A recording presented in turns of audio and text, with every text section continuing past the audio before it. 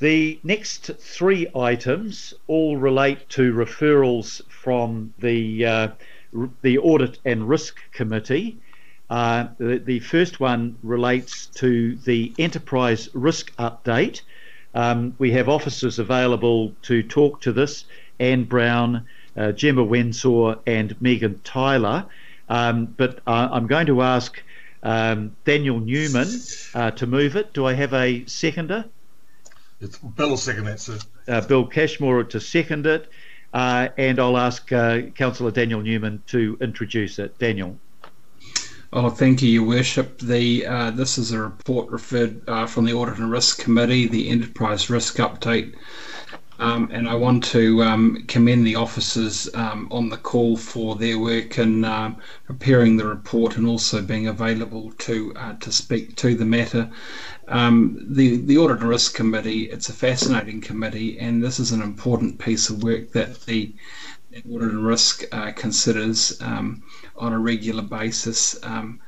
Risk is a very big and complex piece of work in the organisation. I note that the four remaining top risks were assessed in the quarter: asset deterioration, climate change response, strategic relationships and enterprise IT security failure, including cyber risk.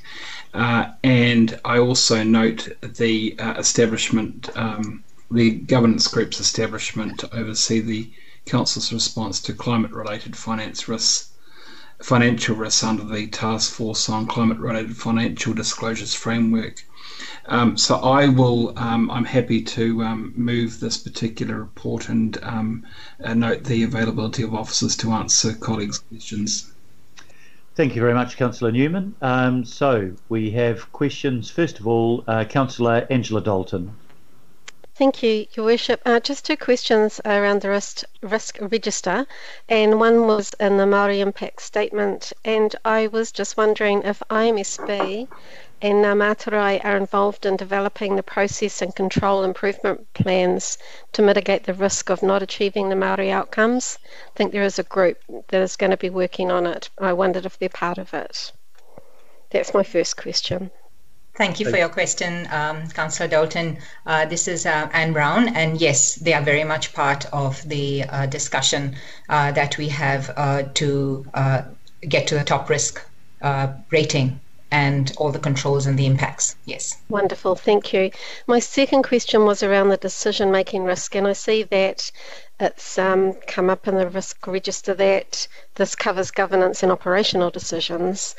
I'm wondering, on the political side of things, is there going to be political input into developing the mitigations to address the control gaps around the governance decision-making, perhaps around roles and responsibilities of regional governance? Yes, no, thank you. That's a great question. And that is something that is also considered as part of this, this risk. There is a political component there, and therefore it will be part of the ongoing process. Yeah. Thank you, Anne. Thank you.